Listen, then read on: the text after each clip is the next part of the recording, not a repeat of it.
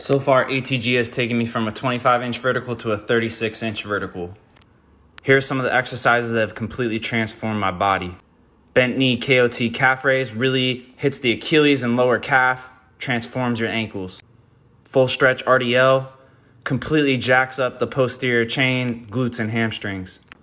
Peterson step-ups have given me some world-class foot and knee strength. And ATG split squat might be the best strength and lengthening exercise there is. Really opens up the entire body.